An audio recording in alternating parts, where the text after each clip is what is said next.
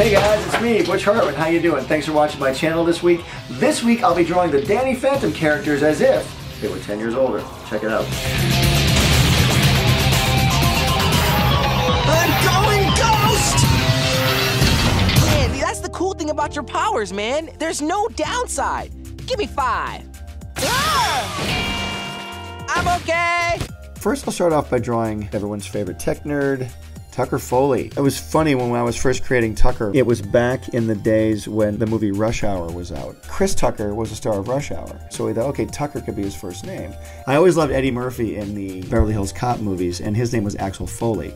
So we took Axel Foley's last name and combined it with Chris Tucker, so that's where Tucker Foley came from. Now it's time to update him a little bit. Start off by giving him more of an updated hairstyle, updated glasses, and even an updated hat, maybe more of a Rastafarian hat kind of thing. Sort of dreads that stick out from his hat, and a little soul patch of hair under his lip there. Of course, the hoodie, and of course he's got a much more updated phone. I added a presidential pin because he was the mayor of Amity Park at the end of Phantom Planet, so I figure, hey, maybe he's not running for president. Maybe he works for the president. You know, another route for the character of Tucker, I was thinking as I was drawing all these, I think he'd be a modern-day Steve Jobs. I think he's so smart and invents so many things.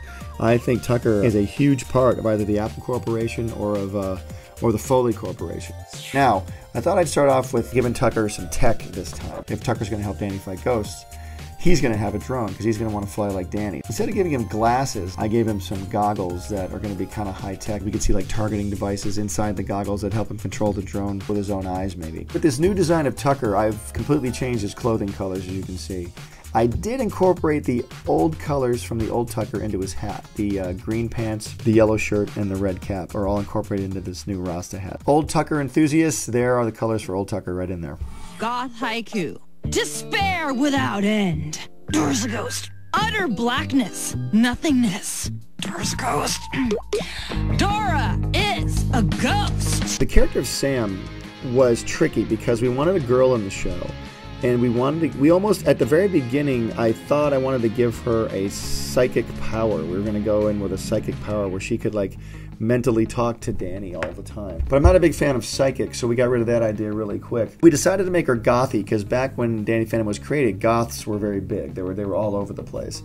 They were sort of the hipster of the early 2000s. They don't take everything for face value. And then Sam would be someone who would actually believe in these ghosts that Danny was fighting. So we thought that'd be kind of a cool aspect of her character. Same thing with Tucker. I'm going to just do a few experimental drawings of Sam here. I'm going to age her up 10 years and see how that feels. I've never drawn her 10 years older, so let's see what happens. So this version here of Sam, I thought Sam is sort of Danny's sidekick. A lot of the movies that have come out lately, a lot of the comic book based movies lately that have come out, you know, one of my favorites is Captain America, Winter Soldier. I love the Avengers movies. And I thought it'd be pretty cool if Danny Phantom was basically Captain America, Sam would probably be Black Widow. So I decided to give Sam kind of a uniform, like a Black Widow crime fighter outfit, where she'd help Danny fight ghosts with her arsenal of awesome guns and machinery. By this time, Danny and Sam and Tucker have been fighting ghosts about 10 years, so they really know what they're doing by this point. We're going to try another version of Sam, and we're going to try and update her into a more hipster vibe, because again, her clothes, just like Tucker's, are a little more early 2000s, kind of 1990s. Now this is sort of Sam, just kind of, I guess, in regular everyday life, 10 years older. Put her top knot coming through her hat. I do like this version, but I prefer the superhero one a little more. And for this version of Sam, I was just having fun and goofing around and still experimenting. I decided to keep old Sam, age her up a little bit, and add a jacket. And now I thought I'd really go to town and kind of give her the full-fledged superhero thing and give her some ghost fighting armor and just really see what she would look like if she really took it seriously and became kind of a Lara Croft sort of ghost fighting gal. Now here is Sam. It's kind of a mix of a bunch of versions of Sam. It's kind of the Lara Croft meets the Black Widow meets Sam 10 years older. And I was just having so much fun, I decided to really do an iPad sketch here on the iPad Pro. I use the Procreate program, which replays your drawings back. She's got weaponry, she's got Maddie Fenton's goggles on her head. I took Sam's original colors and I just kind of switched them around a little bit. I added her like Matrix leather jacket. I took the purple circle off of her chest, incorporated it into the jacket, and I gave her a Danny Phantom logo because she's on Team Phantom. I figured by now she and Tucker are full-time Ghost Fighters, and they are just all on Team Phantom. And I think maybe by this time in their life, the Danny Phantom logo has become a franchise, and so everybody around the world knows it. He's here to fight for me and you. He's gonna catch 'em all 'cause he's Danny Phantom. He's gonna catch 'em all 'cause he's Danny Phantom. He's gonna catch 'em all 'cause he's Danny Phantom. Now it's time for the man himself, Mr. Danny Phantom. It was going to be Danny Phantom and the Spectre Detectors. It was going to be like a Scooby-Doo type of show. And they were going to be Ghostbusters, like with packs on their back and stuff. But then I decided to make him just superhero and have him have the ghost powers himself, you know? And I was even going to give him like an owl, like a white owl named Spooky. And at the time, Harry Potter movies were just coming out, and Nickelodeon said, you can't give him an owl. Harry Potter's got an owl. I was even going to give him a phantom motorcycle to drive around in, and I thought that'd be cool, but he can fly, so he doesn't need the motorcycle. So what I did was, later on in the show, I couldn't give Danny a motorcycle, but we gave one of the ghost villains, Johnny 13, a motorcycle. So that's sort of a backstory on Danny Phantom. He ages up, and his costume ages up, too. I think over the years, he's been experimenting with different forms of armor, different forms of jumpsuits, you know. Who knows what's been going on for the last 10 years in the Fenton labs. He's always got the Fenton thermos with him. Like, he's got it on his hip now. Instead of just having it randomly being carried, he wears it like on his utility belt. Attempt number 1.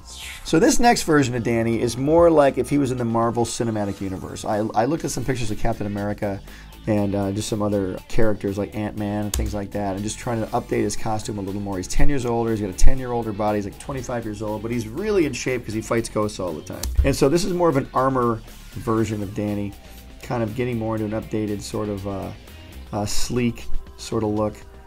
I wanted to incorporate elements of Dark Danny in here. Now, not that this Danny is a bad guy, but I do want to age him up, and I thought some of his ghosty traits would kind of maybe, he would enhance them a little bit. He kind of is embracing his ghost side a little bit, so he'd maybe make his hair a little longer and have it flow. You know, even giving him a cape. This belt I'm adding is a belt I'm borrowing from one of my very first original concept drawings of Danny Phantom from years and years ago. An homage to that old drawing.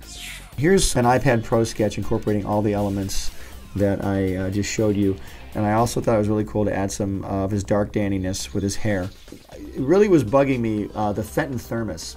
You know, to catch ghosts with. I've always loved the Fenton thermos because he has to obviously catch the ghosts, but it's always been kind of cumbersome and he kind of has to hold it in his hand. So a friend of mine said, hey, why don't you just build it into his glove? Build the thermos into his glove, or the technology into his glove. So Danny's going to have a Fenton glove to actually power his suit. Whenever he sucks up a ghost, he gets power from that ghost, which continues to power his suit so he can catch more ghosts. You can see the power coursing through his suit, through the D and through the belt, and even through the boots and the gloves. I think that's really a cool idea, and who knows, you might just see that actually animated someday. Okay, everybody, thanks so much for watching this week. I really hope you enjoyed that. Do me a favor, leave a comment down below and let me know which version of which Danny Phantom character you like the best. Don't forget to like and subscribe, and to follow me on every form of social media known to man. All my links are down below. And as always, don't forget to download and enjoy the NOOG Network. All original cartoons, programming, and everything. You can find it on the App Store. You will love it. Trust me. Thanks again.